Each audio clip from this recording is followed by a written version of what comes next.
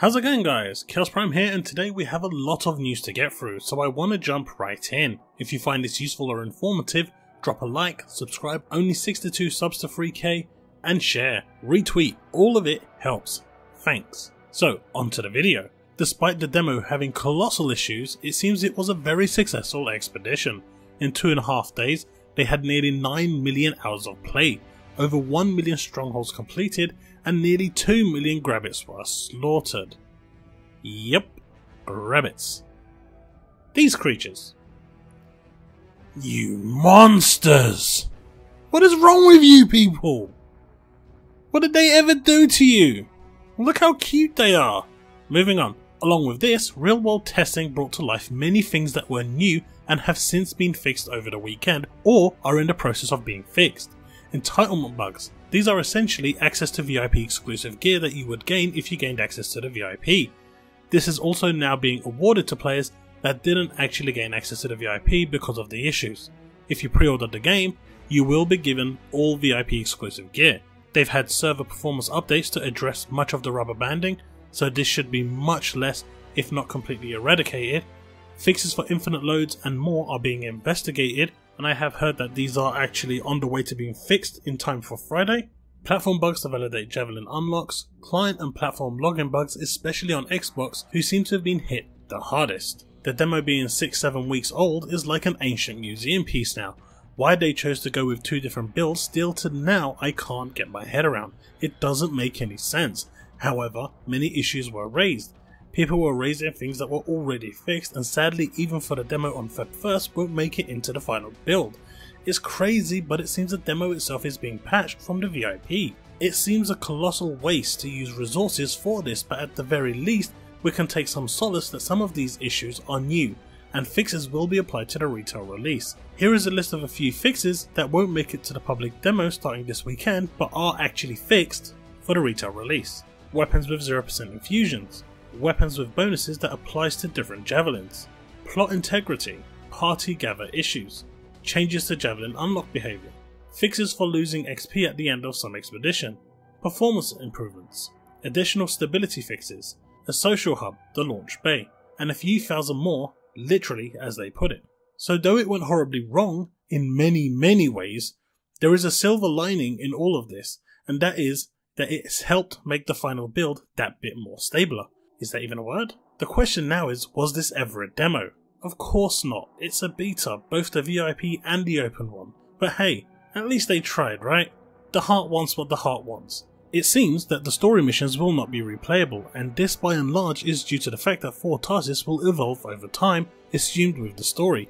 However, the decision to omit the story campaigns being replayable is weird. Destiny 2 did this, and it was immediately ridiculed. It was hated upon. I don't understand why they would go down this route. They could have easily made them a part of a contract or a daily story mission, much like in Destiny 1. I really see this as an odd decision and hope it's something they can change and implement something like this post-launch. At launch, Anthem will only have 3 strongholds for users to do. Sure, you're going to have higher difficulty settings to get through, but is 3 really enough? If they release a stronghold every 6 to 8 weeks or a few every 3 months, it might be okay, but I'm not sure.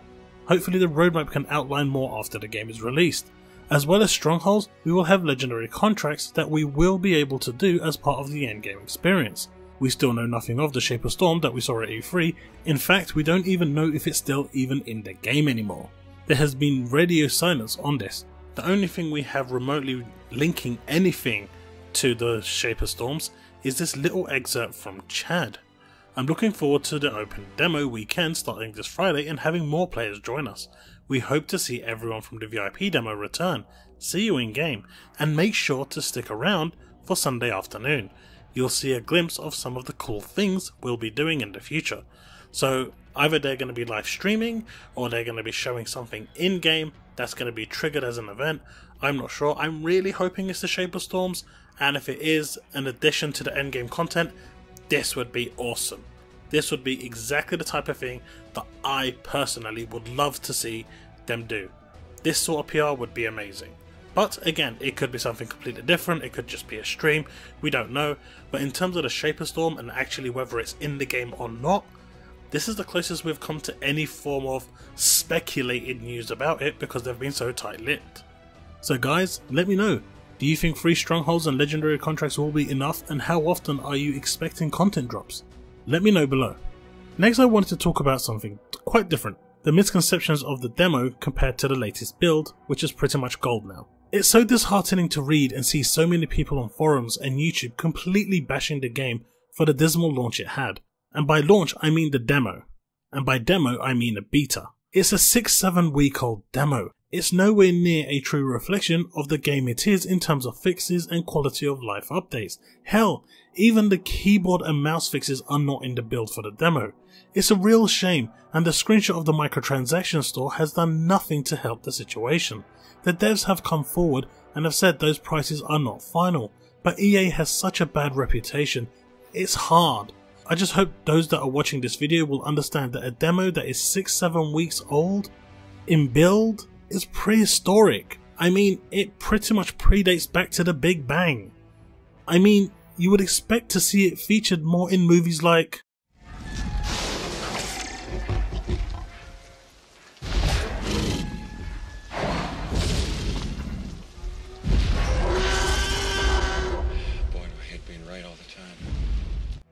and that's not an understatement either.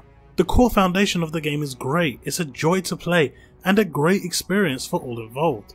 So don't let something that is this old mar your perception. If you enjoyed the core of the game, the missions, the stronghold, the final release will simply have more of this. Even with it being a demo and an old build, they have been working around the clock to fix issues, especially the notorious 95% loading bug, even though the issue is more widespread, and it seems ISP issues were also partly to blame with what I assumed earlier was server disconnects. The final release has many fixes that the demo simply will not get, and it's for this reason why I think BioWare made a mammoth of an error in having 2 distinct versions of the build and not having one closer to the final product. Simply put, having 2 versions seems to be counterproductive and damaging the reputation more than it's helping.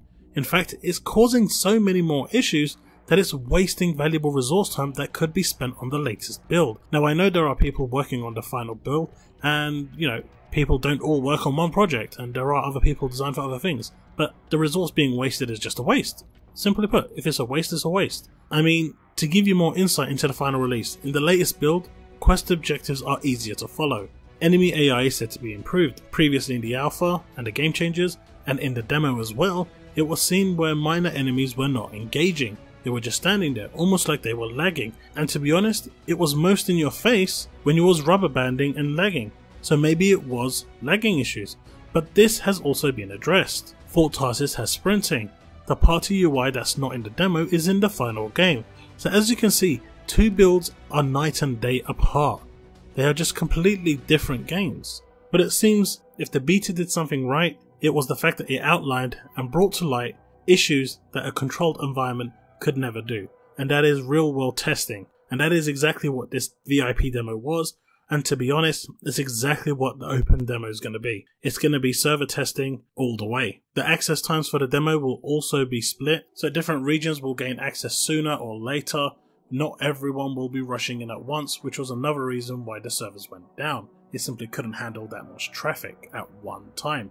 It simply spiked and it spazzed out the system. But with this new way of doing it, by staggering people into access based on their time zone, this will also help. Well guys, let me know in the comment section below what you think. I think that's everything I wanted to say on the matter, so I'm going to end this here.